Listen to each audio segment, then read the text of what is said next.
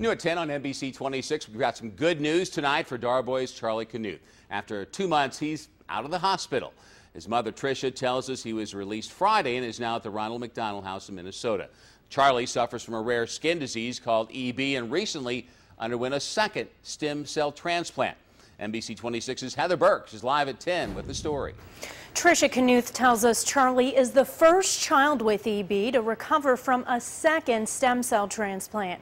She says one child died from an infection while another couldn't accept the new cells, which makes Charlie's story a miracle. What do you think of the super cells? 6-year-old Charlie Knuth's face tells his story. Be careful. But now, a smile. I think it's going to be onward and upward. You know, he's made it this far, and to believe that he made it through this is more than I could ever imagine. Happiness also beams off Charlie's mother, Tricia.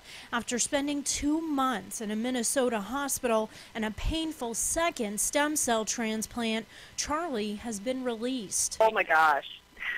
It's extraordinarily exciting because Charlie is the first child with EB who's ever done this. Charlie is recovering at the Ronald McDonald House in Minnesota. Right now we are sitting at the table actually making crafts, so he's a lot happier. He still gets checkups every day to make sure his new cells are growing. It's a very big step in the right direction. His stomach is finally getting better to the point where he can actually tolerate his tube feedings. Tricia says when she looks in Charlie's face, she sees a miracle. If anybody can make it through this, my gosh, he's got places to go. He's going to do well.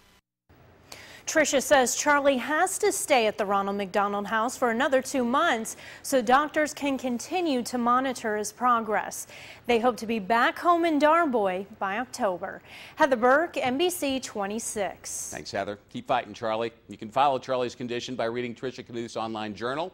Just go to NBC26.com. All you have to do is click on links.